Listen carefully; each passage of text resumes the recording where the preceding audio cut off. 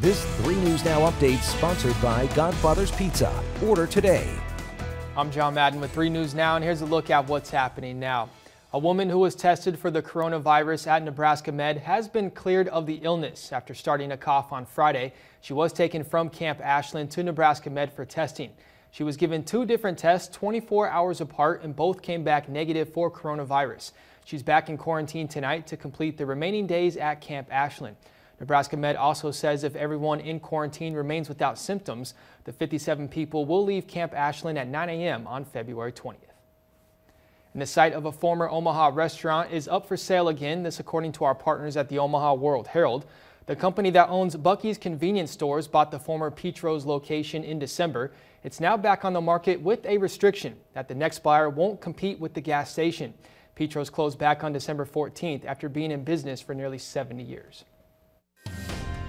And on 3 News Now, weather alert meteorologist Aldrin Moore with this weather update. We will see a mix of some sunshine and clouds through the day on Sunday, but thanks to a south breeze around 10 to 15 miles per hour, we're going to warm right back up again. In fact, many of us will enjoy temperatures very similar to Saturday, back in the mid to upper 40s, even a couple of low 50s. So temperatures that are pretty well above average for the middle part here of February. But then going Sunday night into Monday, we see more clouds moving back in, along with a little bit of some rain, eventually mixing to snow as temperatures keep dropping as a cold front starts to move through the area on Monday. So we'll enjoy Sunday with a high near 49 degrees, partly cloudy skies, south winds around 10 to 15 miles per hour. Monday will be a little bit breezier, and that's going to be one of those northwest winds, making it feel even colder. There's that chance for a little bit of that wintry mix, mainly during the mid to morning hours, and then temperatures will be dropping once we get into Monday afternoon. Tuesday is a little bit cooler, highs in the mid 30s. Wednesday likely the coldest day of next week with highs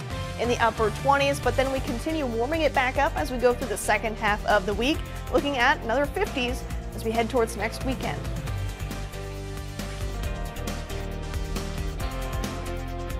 Now at Godfather's Pizza, get a large one-topping pizza for $12 when you buy 2. That's right. Get 2 large one-topping pizzas for only $12 each. And this is a delicious deal. At just $12 each, now for a limited time.